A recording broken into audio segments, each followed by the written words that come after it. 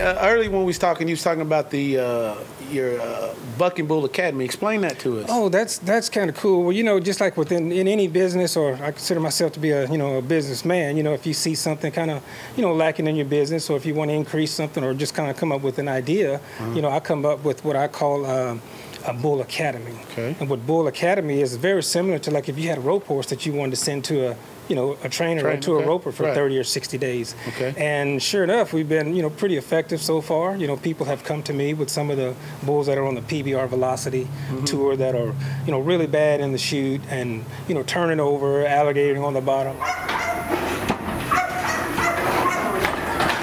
And then what I basically do is just, bring these bulls in, and myself and some of the riders you see out there, we just kind of get on them and mess with them every day and just kind of get them acclimated to being and going through the rhythm of the buck and shoot. At the end of the day, they're all, methodical type animals. So if you just kind of get them in a routine, they'll get used to it. And then I believe with those bulls, it's not that we have a special talent. It's just that we have the time to implement the routine, into them. So it's been pretty effective so far. I've had maybe about close to 20 bulls to come through the academy, already. Yeah. And even some bulls that were so good in the academy that people decided to just keep them with me, and I just haul them down the road. Awesome. Because that's the thing. If that animal, and back to my first point, where a guy goes in and he thinks he's gonna, I'm gonna be a trainer. It takes time. It takes patience. And if a guy doesn't have that, and at the level with the PBR, Cody's gonna tell you, hey, you're wasting TV time. Right.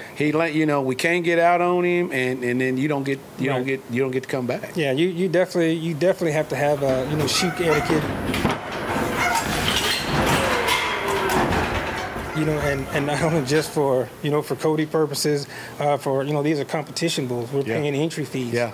And if you can't get out on your bull, or if your bull's just kind of erratic and the rider decides that he doesn't want him, you basically lose your entry fee. So you kind of want to be in tune with that bull.